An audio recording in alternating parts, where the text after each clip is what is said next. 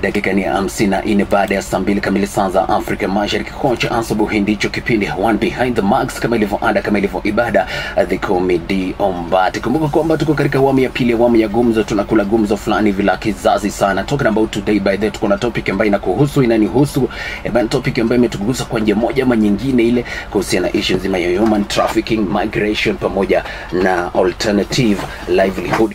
Niko na mgeni papa hivi ndani ya studio, anaenda kwa jina Louis Otieno, upande wa pili kule na kuona ise. Na sasa hivi wacha tuzamie sasa.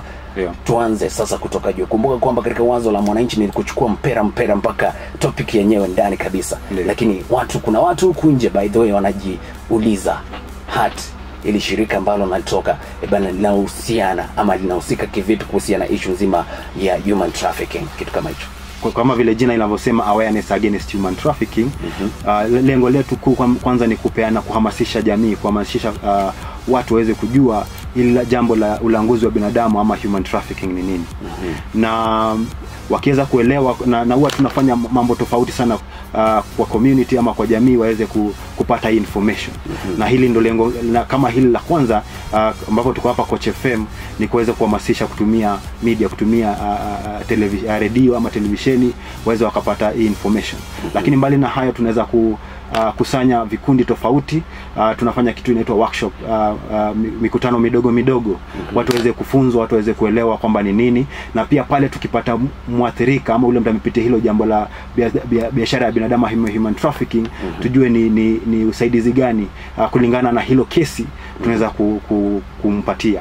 Na mbali na hiyo tuna pia peleka kesi zingine ambazo tunazipata hapa Kenya na zinahusiana na mambo ya human trafficking, tunaziwasilisha kotini na tunapeana wakili wetu ambayo wanaweza fuatilia hayo mambo. Kwa hivyo ni lengo letu kuu ni kuhamasisha jamii waweze kuelewa, na pia kusaidia yule muathirika amepitia janga la human trafficking ama biashara ya binadamu, na pia kuwasilisha kesi zingine kotini na mambo mengi. Najua labda kwa sababu ya muda itakuwa mengi na watu watakuwa maswali mengi, tutaweza kuwapatia information na vile wataweza kuwasiliana nasi kuweza kujua zaidi jambo tunazofanya. Ulisema kwamba migration ni ile ya jamaa una move from one point to another kwa sababu unataka kufanya kitu fulani, either masomo. Ndiyo. Ama either kulikuwa na kitu fulani hivi ambacho kimetendeka kama floods mahali, alafu ukasonga ukaenda mahali penye mahali pa juu, ukaekeza hema yako kwako kule. Kuna mbinu gani ambazo jamaa unatakana kuzizingatia ndio umigrate from one point to another? Watu wanahamia kwa sababu ya vile tumesema mambo tofauti. Tumeelewana? Na tukizingatia kuhamia, na si tulisema kwamba sio nchi za nje peke yake, hata ndani naweza toka hapa niende Kisumu ama Nairobi ama county yote ama location yote ile nahitajika, kwa sababu ya lengo, kwa sababu ya mambo tofauti. Na ukihamia kuna vitu nitataka kuangazia kwa sana ukikuja mambo ya masomo na mambo ya kazi, na ikikuja mambo ya ndoa. Kwa sababu pia kuna wale wanahamia kwa sababu ya ndoa, wameolewa inabidi wasafiri waende sehemu tofauti waishi huko. Na tukiangalia labda upande wa kikazi, kuna zile tunaita red flags. Mtu labda alikuja akakupromise, akakuahidi utapata kazi fulani ama utapata masomo, utaendeleza masomo yako. Tumeelewana? So mtu kama huyu akija, una wazia nini? Unaangalia nini, kwamba unafikiria nini akikuletea wazo kama hilo? Kwa sababu kama ni kazi, kuna kitu unafaa ujue, uko na huo ujuzi wa hiyo kazi, ama unaenda tu anakuambia atakupatia ujuzi wa hiyo kazi ukienda mbele. Kwa sababu kuna wengine hata wanapatiwa ujuzi, wanaambia labda anaenda kufanya mambo kama electrical engineer. Electrical engineer inachukua miaka ngapi kusoma?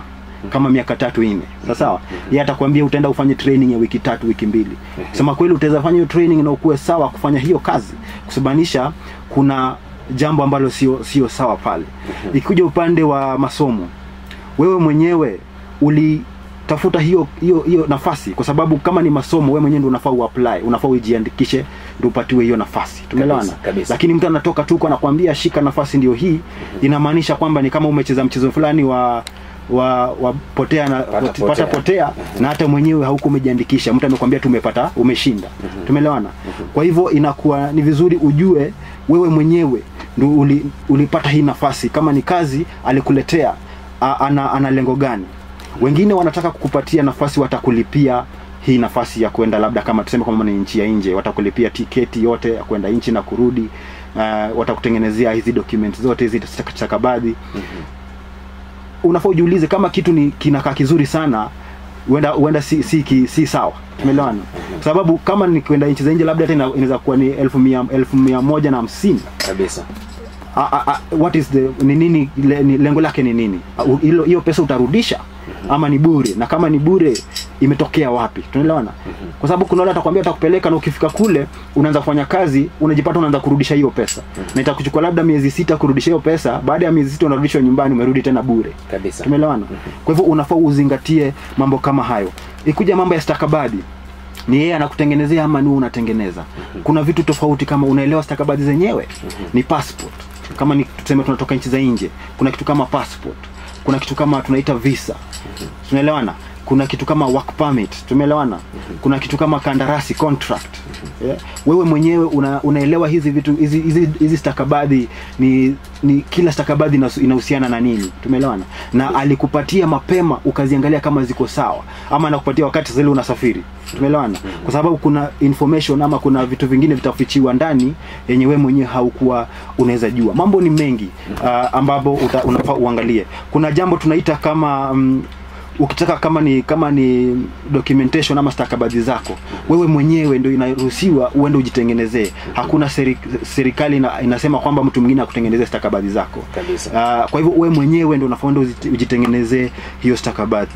Uko na information kuhusu hiyo kazi, uko na information kuhusu hiyo masomo unaenda kufanya kule, mahali unaenda unaelewa uko pahali unaenda, ama wewe mwenyewe tu amekupeleka tu, wewe mwenyewe haujui mahali unaenda.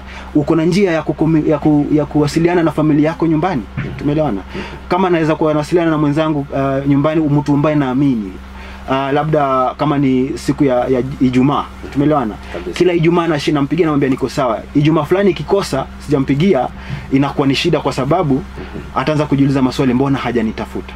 Tumeelewana?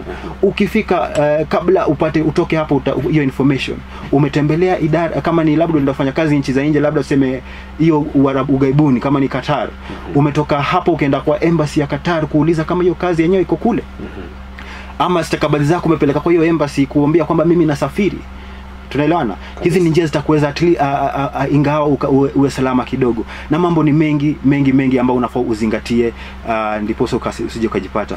Nitawapa pia information zaidi vile unaweza pata. Najua muda ni masaa mawili, haizi tosha kueleza haya mambo yote. Kwa hivyo kuna mahali nitawaelekeza waweze kupata information zaidi kupitia Heart Kenya. Ndio hivyo tena, migration ndio hivyo wamefafanua ni kuhusiana na issue nzima ya ndoa, labda masomo, kikazi na vitu vingine vingi. Ikiwa shida imekuja kwako, alafu ukaona hapa hivi uwezi ka, alafu uka migrate, uka move from that place ukaenda to another, basi hiyo ndio kitu ambacho kinajulikana kama migration. Pia ashakufahamisha kuhusiana mbinu ama vitu ambavyo unatakana kuvizingatia wakati ambapo una migrate from one point to another. Sasa hivi tuingie katika hii issue ya tatu ambayo inajulikana kama alternative livelihood. Ndio bana, hebu tuzungumzie kidogo. Tuliangalia kwamba sana ikuja upande wa kazi na kimasomo. Wenzetu wewe ni vijana, wewe ni watu wazima, wanasafiri sana kwenda kutafuta hizi vitu mbili kabisa sana. Na tukajaribu kujiuliza, mbona waende kule nje? Zile nafasi ziko kule nje, haziko huku ndani ya nchi yetu Kenya, ambapo wanaweza zingatia kwanza kabla ya kufikiria kwenda kule nje. Ndio nasema alternative, yani ni nafasi nyingine mbadala ya kufikiria kwenda kule nje, nchi za nje ama sehemu nyingine ndani ya nchi kwenda kutafuta ile kazi. Kwa hivyo tukaona kwamba ukiangalia kuna watu walikuwa wanaitwa recruitment agents.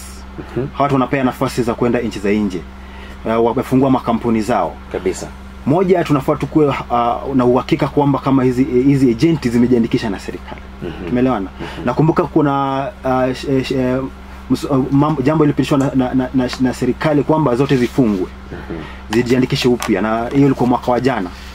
Na ziliambiwa zijiandikishe upya ndipo sasa ziweze kufuatiliwa kwamba ni gani ziko sawa, ni gani haziko sawa. Tukiangalia sasa hii kupitia, ukitaka kujua agent gani amejiandikisha na ako sawa, unaweza enda kwa National Employment Authority website. unaweza pata hiyo information, National Employment Authority website. Unaweza pata hiyo information ukajua ni ngapi zimejiandikisha, kwa sababu zimewekwa hapo, nani kampuni yenyewe inaitwaje, nani anasimamia kampuni, nambari ya simu, na amejiandikisha lini, itaisha lini hiyo kandarasi yake kabisa. Tumeelewana? Hiyo ukianza kufuatilia na hiyo, labda itakuweza kuhakikisha kwamba unasafiri salama ukitaka kwenda nchi za nje. Na ndipo nikisema hivyo, hatusemi watu wasiende, lakini tafuta mbinu ambayo ni sawa.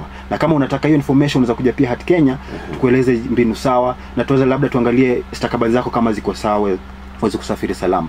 Lakini nikuja kwa alternative options, kuna mbinu pia sheria serikali imeweka na pia mashirika mengine zimeweka kuhakikisha kuna nafasi huku Kenya. Kwa mfano, tukiangalia upande wa serikali kimasomo, kuna training size inaendelea, kuna nafasi zinaendelea za vijana kwa KYOP, Kenya Youth Employment Project program ambayo iko na serikali, ambayo sasa wanachukua vijana wanawafunza mambo tofauti. Tumeelewana?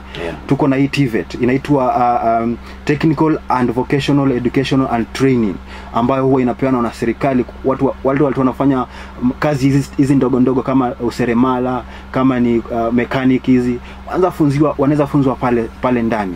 Ukikuja upande tena wa masomo, kama haukufaulu vizuri kimasomo, labda secondary, shule ya upili, secondary, unapata labda D ama E, bado unaweza enda upate vile, unaweza ingia college kupitia program ambayo inaitwa Kenya Universities and Colleges Central Placement Services, KUCCPS kabisa. Hizi ni nafasi ziko. Enda kwa National Industrial and Training Authority, NITA, ambapo wanapeana hizi mafunzo ndogo ndogo, kama ni housekeeping, kama ni mambo ya catering. At least ujue hizi nafasi zinaweza kukimu. Toka kule kuja kwa employment, kuna nafasi ambazo vijana wanajaribu kuwekiwa nafasi za kikazi, ajikimu kikazi yeye mwenyewe, na wanapatiwa mpaka misaada, la wanapatiwa loan waweze kuanza biashara zao. Tunajua haswa Youth Fund iko na vitengo tofauti ya kupatia vijana nafasi kama hizi kabisa. Tunajua Uwezo Fund iko na nafasi tofauti ya kupatia vijana pesa wakianza kuanza biashara tofauti ama kazi tofauti. Women Enterprise Fund kwa wanawake ama wasichana wamefika umri wa 18 kwenda juu, wanaweza pata hii nafasi. Sasa tumeona katika ofisi ya nisijini MP bado ni MP, kuna hii tunaita NGAF. Tunaelewa? National Grant iko pale, vijana wanaweza kimbilia wakapata hizo nafasi, waweze kuzi access na waweze kupata usaidizi. Mashirika pia mbali na serikali, mashirika ziko ambazo zinapatia vijana kitu tunaita life skills, wanaweza pata. Kwa hivyo wakiweza kuzingatia na kutafanya utafiti, waweze kujua, wanaweza pata nafasi ya kujua vile wanajikimu wakiwa hapa, badala ya kufikiria kwenda nchi za nje. Lakini ikiwasukuma waanze kwenda nchi za nje, watafute njia salama ya kusafiri, itaweza kusaidia. By the way, kuna mtu anajiulizia, ndio mtoto ni mchanga kabisa, amezaliwa kitu kama leo, alafu yuapotea kitu kama hicho, ni kama vile huu ni ulanguzi ama nini? Unajua Kenya tuko na sheria tofauti, zinahusia mambo tofauti, na tuwezi taka kuingilia, kwa sababu kama ni mambo ya child trafficking ama human trafficking kwa ujumla, ama biashara ya binadamu, kuna sheria ambayo inafuatilia hiyo mambo kabisa, na inasema kwamba huyu mtu anafaa kuwa ametelewa sehemu fulani akapelekwa sehemu nyingine, anaanza kutumiwa vibaya. Kuna zile exploitation zinaendelea. Ndio nasema lazima tufanye utafiti vizuri, upelelezi vizuri, na huwa tunasema mambo kama haya ukiripoti kwa ofisa wa watoto kwa area ambayo huko, wataweza kuchukua hatua, wapeleke kwa polisi, labda kwa DCI, Director of Criminal Investigation, ifuatiliwe hii mambo. Ndipo sasa tukiweza kujua labda nini imefanyikia huyo mtoto, labda alipotea, akahepeshwa, akapelekwa kwingine kabisa. Ndipo sasa tujue alienda akapelekwa, auzwe kwa watu waende waishi naye kama watoto wao, ama hao watoto walimchukua ishi kama watoto wao, walipeleka watoto waende watumie kwa njia fulani. Ndio ikakuwa kwamba ni waathirika wa ulanguzi wa binadamu ama biashara ya binadamu. Bila kujua hiyo, hatuwezi kwa sahihi sema kwamba amepitia hilo jambo. Kwa hivyo tunaweza mchukua, tunasema ni potential victim, yani labda alikuwa anaweza kuwa mmoja wa waathirika wa ulanguzi wa binadamu.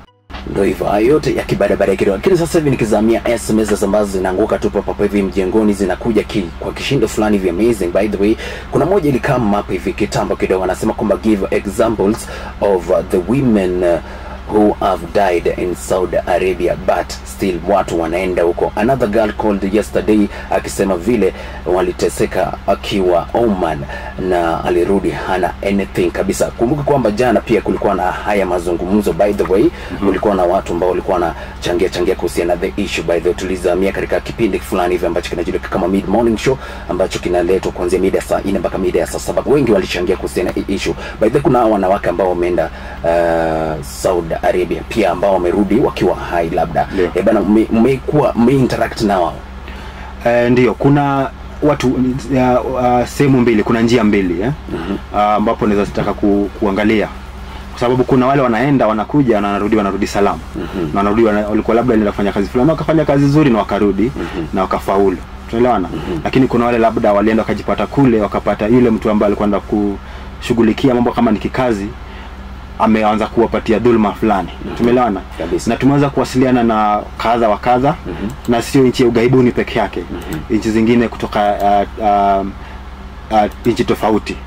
Na lile tukisema labda tukienda kwa upande wa ugaibuni, kwa sababu mwenzetu ameuliza huo upande, ni wamepitia dhuluma tofauti, na hata wengine wamepitia mpaka kifo. Tumeelewana?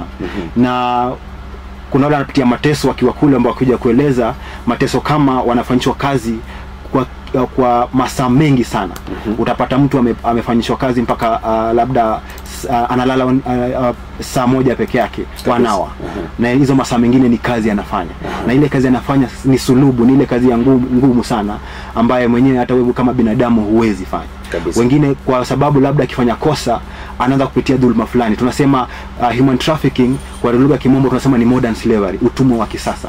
Kwa hivyo unakuwa kama mtumwa, unafungiwa, labda unapata mtu alifungiwa kwa fridge pale, amepitia baridi yote kwa sababu ya kudhulumiwa. Unapata mwingine labda alifungiwa sijui kwa tangi iko na maji, ananyimwa chakula, anapewa chakula moja kwa siku, kwa usiku, ama kwa wiki moja utapata anakula mara 3 kwa sababu ya zile dhuluma. Wengine wanapigwa, kusema kweli. Tunaelewana? Wengine unapata wananyanyaswa kingono. Na ule mtu anamfanyia pale kazi anamnyemelea, hata saa zingine hata analeta familia ama wenzake, wanaanza kupatiana dhulma pale ndani. Tumeelewana? Kwa hivyo mambo ni mengi. Wengine wanaongezeshwa kwa mambo ya kingono, upande wa pornografia. Sasa kama anafanyia mtu kazi lakini bado wanafaidika kwake kuchukua zile video na kuziweka mtandaoni kwa hizi sites za pornografia hizi. Mambo ni mengi, wanapitia hizo shida. Wengine wamerudishwa nyumbani wakisema hizo shida wanapitia, na hata vifo vimetokea. Lakini ndio nasema tukiendelea tutajaribu kuangalia ni nini tunazafanya tuhakikishe kwamba tuko salama. Sio 100%, lakini at least itakuweka kwa hali ambayo itakuweka ukue salama. Na labda ukijua yule anapitia jambo kama hilo, tunaweza wasiliana aje tuweze kupata jinsi ya kuokoa mwenzetu kama huyo. Ndio hivyo iseli. SMS nyingine hapa hivi. Kuna Feni kutoka kule Zamzara Kisamanas anauliza, mtu atajuaje analanguliwa? Wakati ambapo umeenda kulingana na ile hali umeenda kufanya mtu, labda inaweza kuwa nilisema mambo ni mengi kabisa. Inaweza kuwa ndio kufanya kazi mahali, inaweza kuwa ulienda kupata masomo, labda mtu alikupromise alikupatia ile nafasi ya masomo, lakini sio masomo, unapata imebadilishwa. Tumeelewana? Ulienda uka mambo ya ndoa. Kuna wengine wanaingizwa katika ndoa, anaambiwa nitakuoa, anaenda kule ama utaolewa. Ukienda kule unapata sasa hii ni ndoa, uko katika hiyo ndoa, lakini unaingizwa kwa mateso tofauti tena. Tumeelewana? Labda ni dhulma tofauti. Tumeelewana? Ukiweza kupata mambo kama hayo, tumeelewana? Wengine wametolewa hata viungo vya mwili kabisa. Tumeelewana? Labda ni figo, labda ni sehemu fulani kama ni macho, kwa sababu ya uchawi, kwa sababu ya ushirikina, kwa sababu ya mtu anataka kubadilishiwa sehemu fulani ya mwili, na anatafuta huyo mtu anamtoa. Najaribu kuzieleza, ndio akiona mambo kama yanafanyika anaweza tupigia ripoti tuweze kuifafanua kama ni ulanguzi ama si ulanguzi. Lakini vile nilisema, wewe ukionekana ukipatikana kwamba ulitolewa sehemu fulani ukapelekwa sehemu nyingine, iwe ndani ya nchi ama nje ya nchi, na ukaanza kupitia mateso kama hayo, wacha tuweze kujua kama ni ulanguzi. Kuna mwingine hapa hivi ambaye anasema kwamba I think mimi ni victim cause nilichukuliwa na my uncle Sami, nikapelekwa Uganda nikafanyishwa kazi ya maid, na sikuwahi lipwa mpaka nikaongea na jirani rorosha kitu kama hicho hivyo, ndio amesema anajulikana kama Roba. Hiyo ni SMS, hiyo ni kama testimony hivi labda ningeambia Roba pahali hapo kama anatusikiza wakati huu, kuna nambari nitaweza kuwasilisha tukimaliza, inaitwa helpline number. Labda tungependa pia kupata visa kama hivyo, tujue alipitia mambo gani, si ndio? Kabisa. Labda unajua, labda anataka aongeleshwe kwa sababu labda ile mambo alipitia inaweza kwa labda ile mkanganya akili, labda ile msumbua kidogo, si ndio? Kama nitampatia hizo namba tuweze kuwasiliana, yenda atatufikia kwa sababu tuna namba yake. Alafu tutaweza kujua ni mambo ni akae tu kwa studio, akae na sisi mpaka mwisho kabisa, tutaweza kuwasilisha, alafu tujue tutasaidiana kivipi pamoja. Ndio hivyo. Swali lingine before ni kupatia habari ambazo zina trend. By the way, kuna watoto kia Michael kutoka Ethiopia na wanafanyishwa kazi. Je, wamelanguliwa? Huyu akuacha hata jina la kwake. Kuna watoto kia Michael kutoka Ethiopia na wanafanyishwa kazi kabisa. Sheria inasema kwamba mtoto ni miaka ngapi? 18 kwenda chini Kenya. Umeelewana?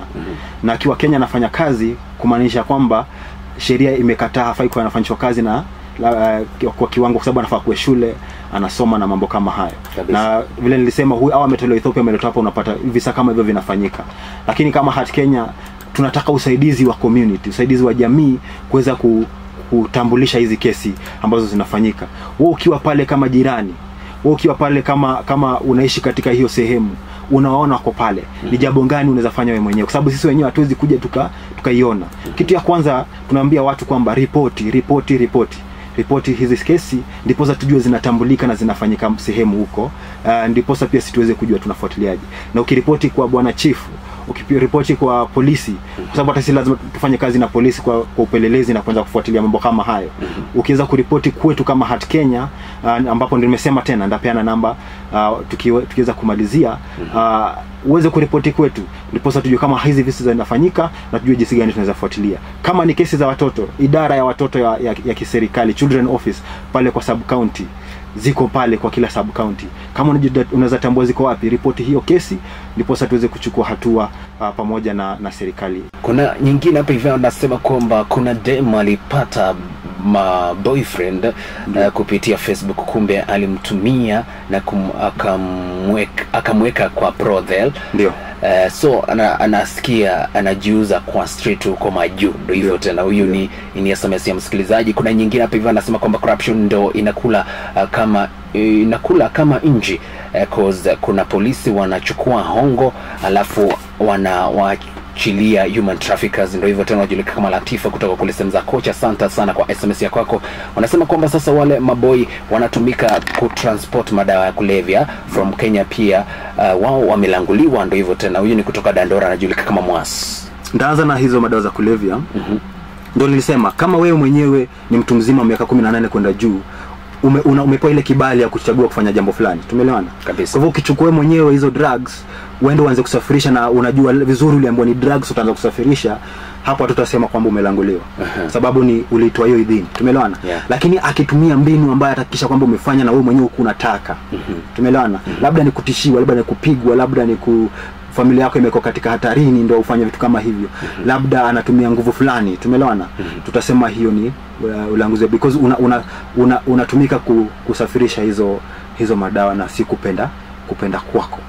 Corruption vile tumesema inachangia, labda kama ni maofisa ama ni idara fulani ama ni sekta fulani, ambapo unapata wanachangia hii mambo kufanyika. Utapata wanachangia hiyo process, hiyo njia ya traffic, ya kulangua mtu, inakuwa rahisi kwa ule mtu anafanya ulanguzi. Kwa hivyo kama wanaweza kaza huo mkazo, inaweza kuwa inasaidia. Kwa hivyo ni changamoto pia kwetu. Na pia maybe jambo lingine inaweza kuwa ni kwamba watu wengi hawajui hii information. Ndipo sasa tumekuja kuanza kuhamasisha hata kupitia kwa hii kupitia hizi njia, waweze kujua information iko. Lakini ukijua, eleza mwenzako, usije ukajiwekea wewe mwenyewe, iweze ikasaidia pia mwenzako. La mwisho nitasema, kuna wale wanajua waenda kupitia ulanguzi, lakini bado wanaenda kabisa. Tumeelewa? Anajua ile njia ilikuwa inafaa apitie si sawa, kwa sababu hata tumemweleza hii njia si sawa wewe kupitia, kwa sababu document zako, stakabadhi zako haziko sawa. Wewe unapatiwa visa ya 3 months na unaenda kufanya contract ya 2 years. Kumaanisha kama ni visa inakuelekeza uende kukaa huko for that period ya hiyo miezi mitatu, lakini umepatiwa contract ya miaka ngapi? Miaka 2. Miaka 2. Kwa hivyo ukienda kupita hiyo visa extension ya hiyo visa ikipita miezi zake zimeisha, uko tena hatarini kule, kwa sababu serikali pia iko kule, itakushika ikufungia huko kama miaka 2-3 kabisa. Unaelewa? Lakini anaona, lakini anaenda tu bado. Umeelewana? Kwa hivyo hata ukipata information ni ya kukusaidia. Sisi tunakuambia usiende, tunakuonea wivu. Upate kujua ndipo uweze kujisaidia. Kwa hivyo pia changamoto ni kwamba watu wanapata hii information lakini hawafuatilii, wengine hawafuatilii. Na tuwezi wakaza kuleta. Unajua kuna mjamaa fulani hivi ndio amepata info kutoka huku, amekusikiliza tangu tuanze bana, anawawahi vipi? Hat Kenya ni shirika ambalo liko Kenya, linafanya kazi Kenya nzima. Tunaenda extension ya tunapita pia mpaka kwa kidogo East Africa kuweza kufanya na mashirika mengine, na pia kushughulikia kesi ambazo ziko nchi za nje mbali hata kama niko gaibuni lakini la muhimu ni tupate hiyo information kwanza. Kwa hivyo ukitaka kuwasiliana nasi, nitawapatia nambari ambayo aswa sana ukitaka kuwasilisha kesi unaweza andika, ni 0780 211 113. Nitarudia 0780 211 113. Ukitaka kutupata katika kwa mtandao, tuko saa zingine tunaweka information kwa mtandao ikihusiana na mambo ya zile vitu zinafanyika ikihusiana na mambo ya human trafficking. Kuna facebook.com/ unaweka ile, ukiandika tu Hat Kenya utaiona pale iko na logo ya Afrika pale imezunguka na awareness against human trafficking. Kuna Twitter, wale wanatumia mtandao zaidi unaweza tupata @Hat Kenya. Ukitaka kupata kwa website yetu ni www.hatkenya.org, na Hat Kenya ni HAART Kenya, HAART Kenya. Wale ambao wanataka kusafiri na wanataka kupata information jinsi unaweza safiri salama, kuna pia mtandao unaweza enda kwa exit.co.ke. Lakini kama bado narudia exit.co.ke kabisa. Lakini kama hauwezi kutumia hii mtandao yote, wacha tuwasiliane. Wengine wako na changamoto kabisa, wacha tuwasiliane kupitia hiyo namba. Hii namba ya helpline ni namba ya inagharimia kidogo, lakini kama hauna uwezo wa kugharamia hiyo kiwango, tu flash tu kabisa. Tupigie SMS pale, tupigie please call, tutakutafuta sisi wenyewe. Na ukipata mtu haja respond, haja kuwasiliana nawe, atakuja kuwasiliana na baadaye, labda alikuwa ana shughuli kidogo, anaweza wasiliana. Na inafanya usiku, masaa zote. Ndio hivyo, masaa zote. Asante. Nambari ya simu vile umesikiza ni kwamba ni 0780 211 113, 0780 211 113. Bana, wasiliana wao ikiwa kuna issue fulani hivi ama changamoto fulani hivi, ama ulikuwa unataka info kuhusiana na issue nzima ya kutoka nchini kwenda nchi nyingine, ama kutoka pande moja ama kwenda kwingine, basi bana utapata info kutoka kwa shirika hili ambalo linajulikana kama Hat. Nambari yao ya simu ni 0780 211 113. Bana, alafu mambo yanakuwa fresh sasa. Bwana Uti, ndio nashukuru sana kwa kukaa. Neno lako la mwisho? Neno langu la mwisho nitasema mambo mawili. Wao hiyo inasemwa kila wakati. If the deal is too sweet, think twice. Kama hilo jambo nafasi unapewa unaona ni nzuri sana, fikiria mara mbili kabla uichukue. Jambo la pili, kwa kimombo tena nasema knowledge makes a man unfit to be a slave. Sawa. Hii ni msemo ulisemwa na mtu anaitwa Frederick Douglass. Ukiwa na huu information itakupunguza wewe mwenyewe kuwa mtumwa. Tumeelewana? Kwa hivyo tafuta hii information. Isiwe tu ni hapa peke yake. Unaelewana? Ifike pia kwenda wewe mwenyewe kutaka ile hamu ya kwenda kutafuta information kule nje. Na la mwisho, wacha tupate hizi information na kesi, tuone vile tutasaidia. Asante sana kwa kushiriki sasa. Nimeshukuru.